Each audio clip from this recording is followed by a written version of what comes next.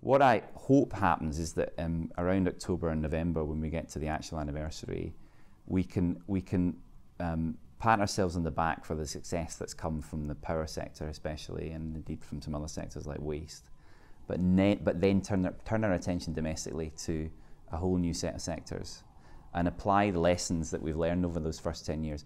It's really impressive if you look at it, what's been achieved with UK policymaking, especially in the power sector.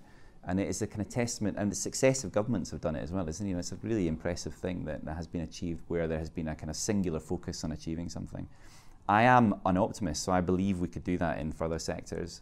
The one I have in my sights absolutely is the transport sector. So if we could bring the same kind of level of strategic focus and ambition to the transport sector, to the agriculture sector, and to buildings, then I think we could, we can be more optimistic, I think, about next year, at least in our progress report, about where we're headed with all this.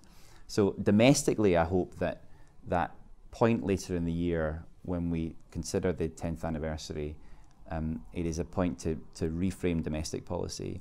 And then internationally, I think it is also a point to look again at the Act. So, and I'm looking forward to being part of that. Claire Perry's made it very clear that she will ask us to look at the implications of the Paris Agreement on the UK target framework. So let's look at that properly, and let's just check in with the Act still being as valid and as important as I think it will need to be over the next 10 years.